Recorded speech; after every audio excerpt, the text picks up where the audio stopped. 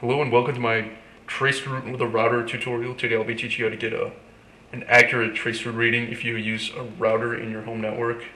The problem with using Traceroute is, in this instance, is that you'll get skewed results if you use a router in your home network. So we'll be using a free software called 3D Traceroute to get an accurate reading. Go on over to your web browser and head on to Google and type in 3D Traceroute. And the first link is what you'll be needing. Go on ahead and click on it and click download right there. And go on ahead and click the current version. I don't think you'll really need the beta. And just save your file to your desktop. I'll go on ahead and make a folder for it.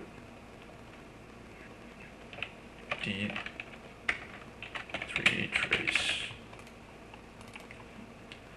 I'm just going to save the exe in that folder and go on ahead and execute that exe.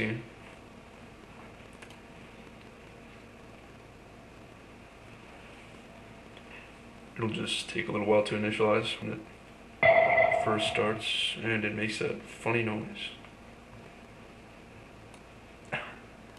Okay.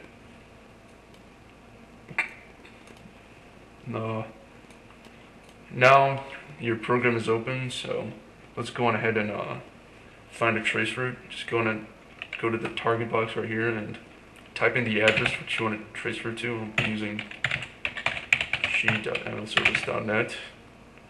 Just press trace. It's really easy, pretty intuitive, and it should start tracing right now. As you can see, it's calculating each hop, and it will be providing the data in a 3D motion picture. That noise is annoying. I think we can go on over to settings and turn that off.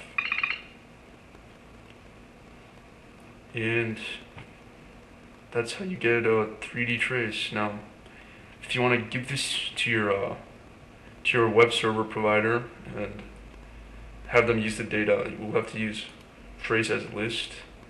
And as you can see, if you click on that button, it'll come up with this data right here. So all you have to do is just save that to a notepad or to an email. Just go ahead and right click, press save, and just press with tab delimiter, save as tab delimiter. It'll save it as a text file. I'll just go ahead and put it on my desktop. Traceroute data. And it's just saved right there. You can go ahead and close out. And you can open up that notepad you saved on the desktop. Double click on that and go on ahead and open that with Notepad. And here's all the data you'll need. All you have to do is just copy and paste all of it and put it into an email and send it to your game server provider. And that's about it for the tutorial. Thank you for watching. Look out for our next tutorial.